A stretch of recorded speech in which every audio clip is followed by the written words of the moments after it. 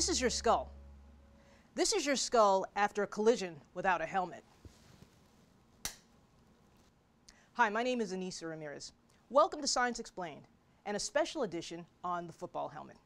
Now, there's been a lot of news about football and injuries, and I've been very curious, so I wanted to share what I learned with you in terms of how these things protect players from getting hurt. Let's look at a football helmet together. Hey, here's one. First off, the engineering behind this helmet is incredible. When you think about a helmet, think 1, 2, 3. There are 3 parts.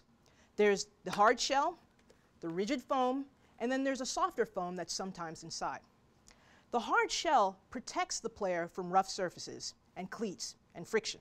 It also helps to distribute the force during impact. The foam inside is used to absorb and also to distribute the force.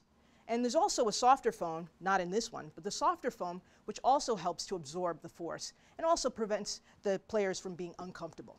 So this helmet is essentially bubble wrap for your brain.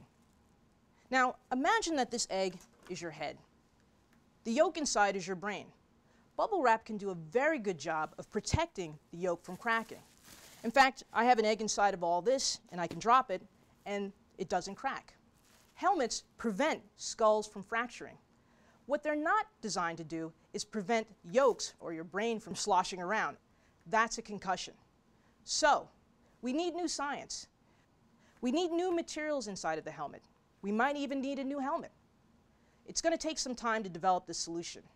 To prevent concussions and to keep players away from harm, all of us, engineers, players, owners, officials, and fans like yourself, we're all going to have to put our heads together, figuratively, of course. I'm Ainissa Ramirez. Thank you for joining me at Science Explained, and I hope that you'll come back for another edition.